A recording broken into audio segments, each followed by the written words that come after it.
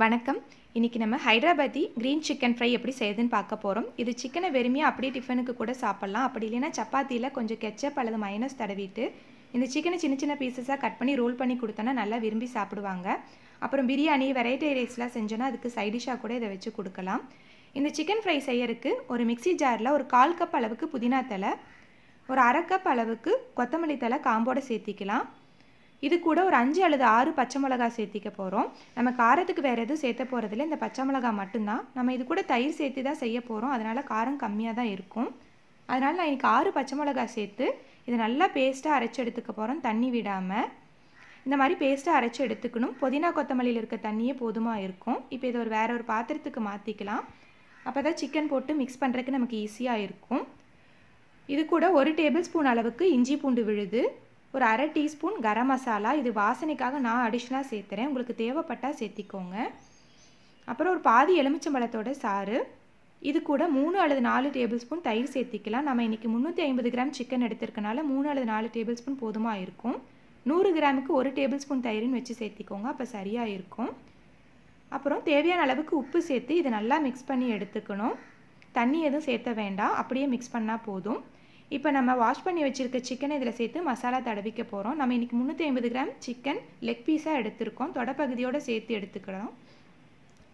இந்த சிக்கனில் நம்ம மஞ்சத்தூள் போட்டு நல்லா வாஷ் பண்ணி எடுத்துக்கணும். ஏன்னா நம்ம மசாலாவில் மஞ்சத்தூள் சேர்த்தாதனால கண்டிப்பாக சிக்கனை மஞ்சத்தூள் போட்டு கழுவி எடுத்துக்கணும். இப்போ சிக்கனில் மசாலாவில் தடவி எடுத்துக்கலாம்.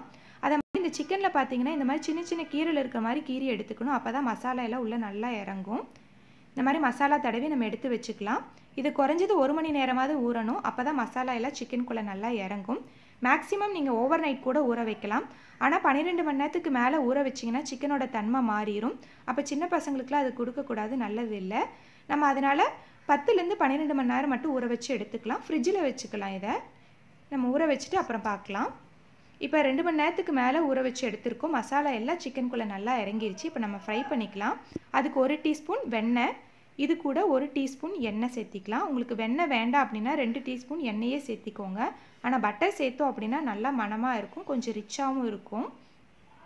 இது சூடானதுக்கப்புறம் இதில் நம்ம மசாலா தடவி வச்சுருக்கிற சிக்கன் பீஸை சேர்த்திக்கலாம். நான் இன்றைக்கி 2 பீஸ் எடுத்துருக்கனால ஒரே பேட்சாக போட்டு ஃப்ரை பண்ணி எடுத்துக்கிறேன்.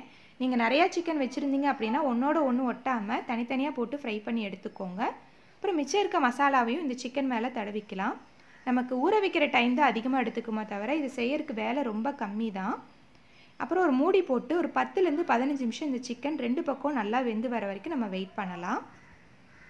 இப்போ சிக்கன் நல்லா வெந்து வந்துருச்சு பாருங்கள், கலரும் மாறி வந்துருச்சு. இது வெந்துருச்சான்னு செக் பண்ணுறதுக்கு ஒரு ஃபோக் அல்லது கத்தி வச்சு லைட்டாக குத்தி பார்த்தீங்கன்னா வெந்துருச்சா நமக்கு தெரியும். சிக்கன் கண்டிப்பாக இந்த மாதிரி கோல்டன் கலரில் மாறி வரணும், அப்போ தான் வெந்துருச்சுன்னு அர்த்தம். அது மாதிரி சிக்கனை திருப்பி போடணும் அப்படின்னா நீங்கள் 2 ஸ்பூன் யூஸ் பண்ணி இந்த மாதிரி திருப்பிக்கோங்க, அப்போ ஈஸியாக இருக்கும். இப்போ 2 பக்கம் நமக்கு நல்லா வெந்து வந்துருச்சு. நம்ம ஸ்டவ் ஆஃப் பண்ணிட்டு எடுத்து வச்சுக்கலாம். உங்களுக்கு தேவைப்பட்டால் நீங்கள் இதை அந்த ஸ்மோக் ஸ்மெல் வேணும், அந்த கருகுன மாதிரி வாசம் ஒரு கடையில் வாங்கணும் போது அந்த மாதிரி வேணும் அப்படின்னா இந்த மாதிரி ஒரு ஃபுல்கா ஸ்டாண்ட், அப்படி இல்லைன்னா தந்தூரி ஸ்டாண்ட் இருந்துச்சுன்னா சிக்கன் எடுத்து அது மேலே வச்சு நெருப்பில் வாட்டி எடுத்துக்கலாம். நெருப்பில் வாட்டும் போது ஒரு ப்ரஷ் வச்சு நம்ம எண்ணெய் தடவிக்கணும் சிக்கன் மேலே. உங்கள்கிட்ட ப்ரஷ் இல்லை அப்படின்னா நீங்கள் ஒரு ஸ்பூனோட பின்பகுதியில் கூட எண்ணெய் தொட்டு தடவிக்கலாம். நமக்கு நெருப்பில் வாட்டும் போது சிக்கன் நல்லா ட்ரை ஆகும், அதை அவாய்ட் பண்ணுறதுக்காக தான் இந்த மாதிரி எண்ணெய் தடவிக்கிறோம். இதை நெருப்பில் எல்லா பக்கமும் படுற மாதிரி வாட்டி எடுத்துக்கணும். இது ஒரு மெத்தட். செகண்ட் மெத்தட், உங்கள்கிட்ட கறி துண்டு இருந்துச்சுன்னா அதை நெருப்பில் காமிச்சு நல்லா கங்கு வர அளவுக்கு காமிச்சு எடுத்துக்கணும்.